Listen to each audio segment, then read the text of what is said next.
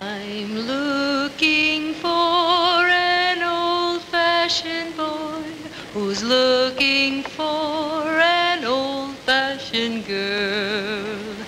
Just a nice old-fashioned girl like me. Jeez, this is boring. I know. Any beer left? Yeah. I got this tape of Rod and his woofer. So, I can't drink it. Yeah, but you can play it. I've heard it before. Will you give me another beer? Yeah, but Rod hasn't. What's the matter with you? Nothing. Well, you did all right while I was up there, Charlie. You did just fine. It's okay.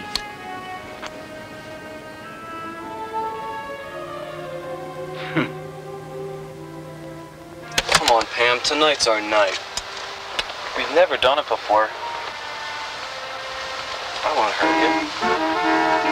Don't you think you'd be a little more comfortable with your slip off? What the hell? I feel like people are watching us. Only if you promise not to go all the way, okay? Of course I promise. Jesus Christ. All I want to do is make you feel good. Bastards. Doesn't that feel good? Be careful, Rod. Don't be so rough. Just concentrate on this.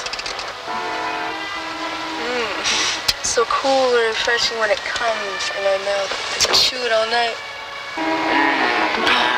I said you wouldn't. I didn't. Stop being such a clumsy ox. Give your poopsie a kiss. If you'd help me with my pants off, I wouldn't be so clumsy. Could you touch me a little, you know? Try for a couple of seconds. Rod, it's so small. I don't... Pam, that's my thumb. Oh, really? Sorry about that, folks. We now continue with our feature presentation. I hope you're enjoying the show. Has Rod gone up to get his Academy Award? Why don't you just fuck right off? Does your mother know you use such language? We just wanted to be the first to congratulate you on your first starring role. You were so magnificent, so wonderful, so... You know, like... I'll kill you guys. You'll wear my knuckles for teeth. An autograph would have sufficed.